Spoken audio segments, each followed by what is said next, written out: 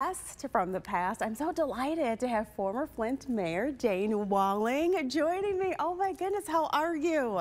Very good. I am Thanks, so glad nice to see you. Oh my goodness. Here. Yes, it's great. So I cannot believe, Mayor Walling, that it is approaching the 10-year anniversary of the Flint water crisis next year. So Mayor Walling, looking back, what comes to mind when you reflect on that time? Well, this is a part of what I'm trying to process as I'm working on this book and memoir, because there were so many of these pivotal moments, and I want to take readers, you know, behind the scenes, what was happening in the mayor's office, what was happening with, you know, myself, with people who were there, the emergency managers. I mean, you remember, we did Ask the Mayors every week, right? So we were talking about all of this, and I want to shed some light on how just important local government is. And with that in crisis, in recovery, you know. And with that switch, you know, you think about that and the video that you see all the time with these pushing that. You're going to be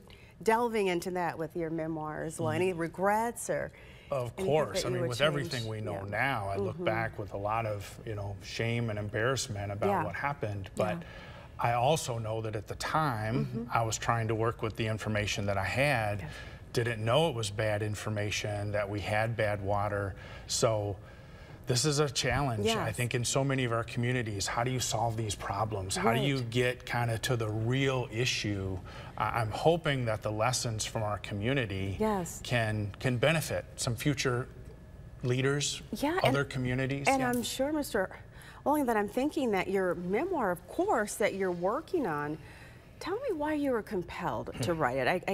I can tell that you really wanted to do it to help others, to learn from what you've gone through, this whole situation. Well, I think when tragedy strikes and when we go through crisis, and I look at, you know, being in the mayor's office, even though I often felt like I was on the bench because of the emergency managers, I was still there and I saw what was happening. You know, I tried to influence what I could.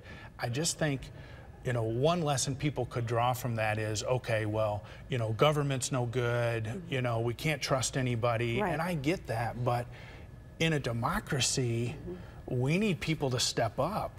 We need people to get involved. So I want to show what happened, and hopefully, in maybe a strange way, get people excited about local government, about how important democracy really is. Because there's so many reasons to just want to wash your hands of it.